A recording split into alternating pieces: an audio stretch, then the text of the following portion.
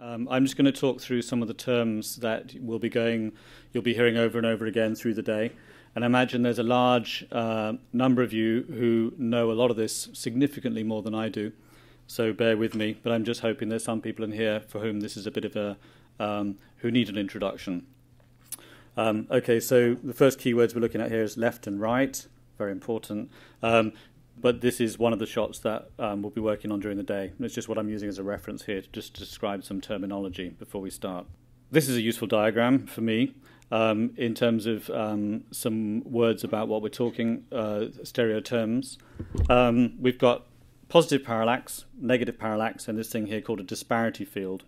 The disparity field is a measure of how far a pixel travels between the left view and the right view. So it's a measure of the offset between the two views on a per pixel basis. I've actually cheated on this shot because in fact this shot actually doesn't have as much positive parallax and negative parallax as I've shown here. I've actually reconverged this shot to make it look more fun. The strength of the disparity field kind of shows how much a pixel travels between left view and right view. We've got negative parallax, which is what comes out in front of the screen at the audience. Then the positive parallax in the background is what sits behind the screen plane. I've got some diagrams, quite simplistic diagrams, which kind of explain this. So if we're looking here on this particular shot, if we were viewing this in stereo, the way I've reconverged this, the characters in the foreground would be standing out in front of the screen, and the far background where the green screen is would in fact be perceived as being behind the screen, and somewhere on the street in the middle would in fact be, basically you would perceive that as being on the screen plane. So this is, the screen plane is zero parallax, which is on the boundary between our red and blue in the picture.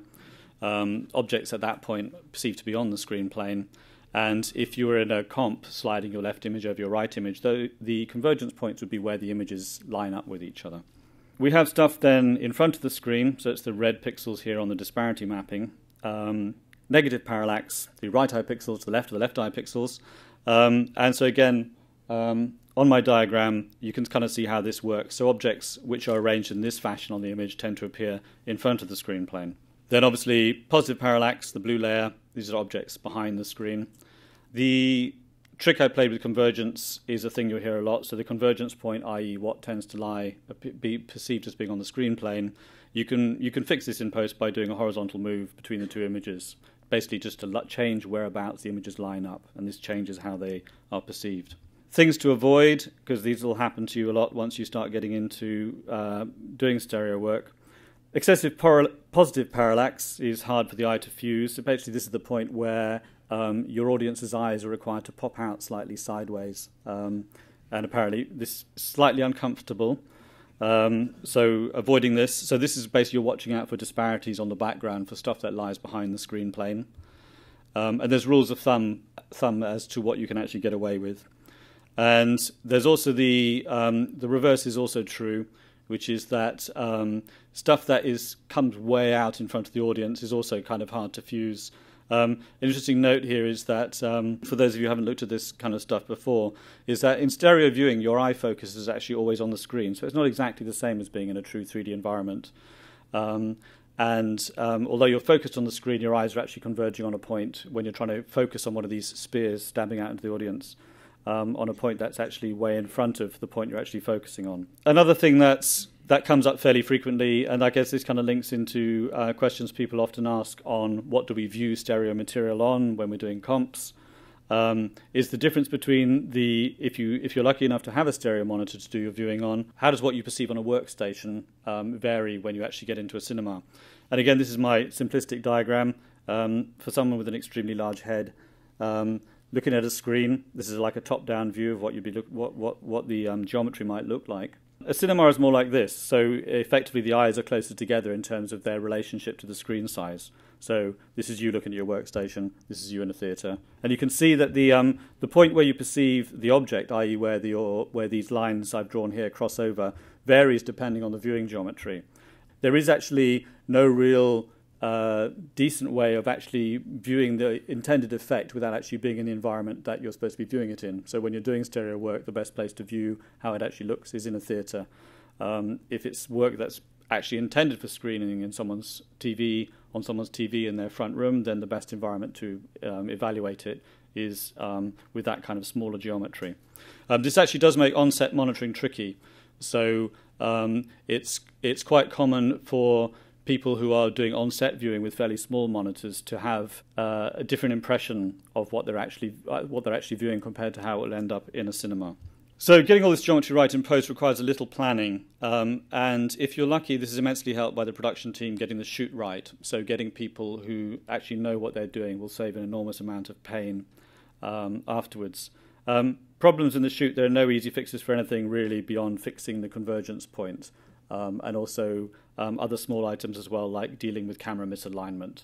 But actual failures to correctly appreciate the geometry of the cameras relative to the scene and what you're actually trying to shoot is actually really, really hard to correct later.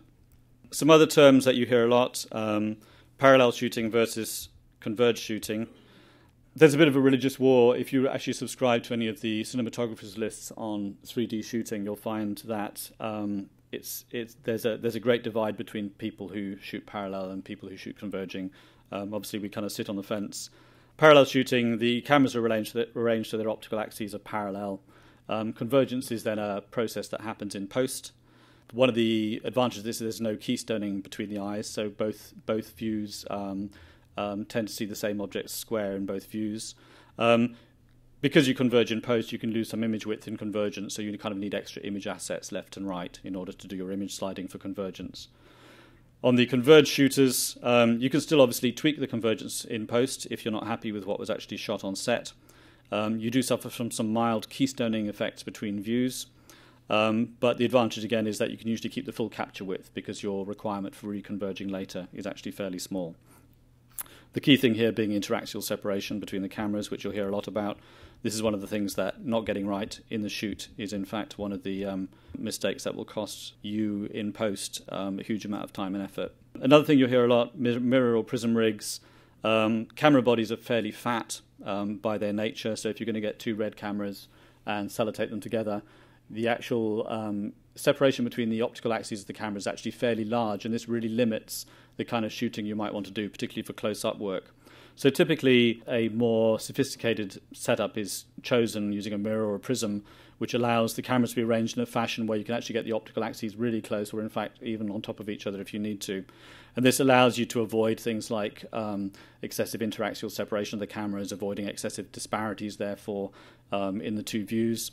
Has the effect that reflection polarizes the light in one view, which we'll be coming on to later in the day. Doesn't affect whether you're shooting parallel or converged though.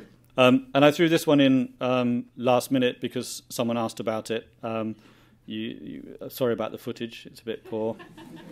A left view and a right view. Actually the reason for these being stick figures is I tried to work out what I meant by this on the train by using my fingers and closing one eye another and winking at the people opposite me.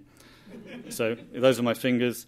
Obviously stuff leaves the shot. In this particular example, what we're saying here is the character on the left of the shot, the foreground character, is set up in such a way that it's perceived as being in front of the screen, which is fine.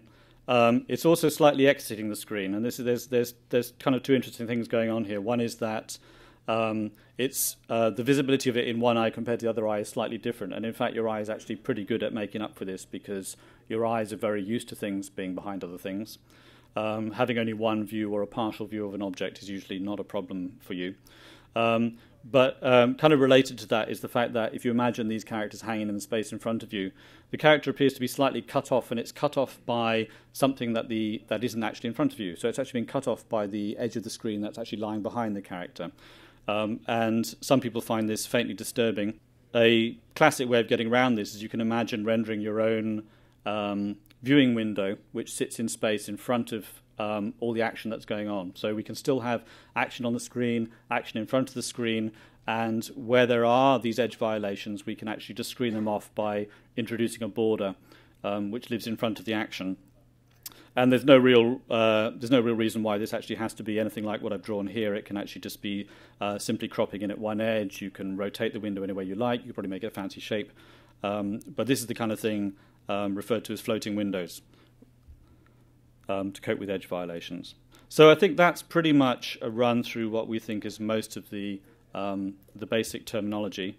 So that's the end of the beginning. Thank you.